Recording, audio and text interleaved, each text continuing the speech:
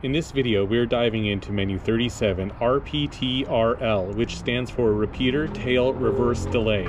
This setting fine-tunes the delay time used by menu 36, RP-STE, which we covered in the last video. If you're trying to get rid of that annoying burst of static after a repeater transmission, also known as a squelch tail, this setting helps you control exactly how long your radio stays muted after the repeater drops. So let's break it down. When you're using RP-STE to eliminate the squelch tails, your Baofeng UV5R mutes audio for a short time after the repeater stops transmitting. But how long should that mute last? That's where RPT-RL comes in. It lets you customize the length of the delay.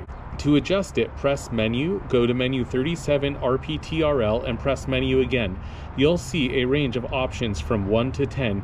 Each step represents 100 milliseconds, so setting of 1 means the audio mutes for 0.1 second, and 10 means a full 1 second mute after the repeater drops out. Let's do this together. Now we'll hit Menu 37.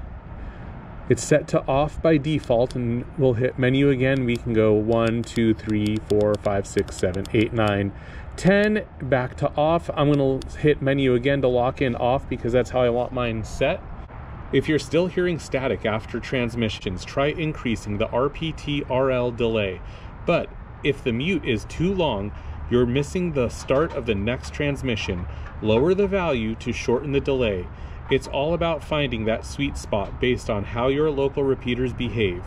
Keep in mind, menu 37 only works if RP-STE is enabled in menu 36. If RP-STE is turned off, RPT-RL won't have any effect. The two settings work together. RP-STE activates the squelch tail elimination, and RPT-RL sets how long it lasts. This level of control is especially useful in busier networks or with older repeaters that tend to linger a bit after someone finishes talking. By customizing RPT-RL, you get a much smoother and more pleasant listening experience without the static bursts or missed replies. That wraps up menu 37 RPT-RL on the Baofeng UV5R. It's a great little tool to polish your repeater performance and eliminate audio distractions. In the next video, we'll keep exploring the UV5R's menu system, one setting at a time. Thanks for watching, and I'll see you in the next one. Please like and subscribe to help me grow the channel.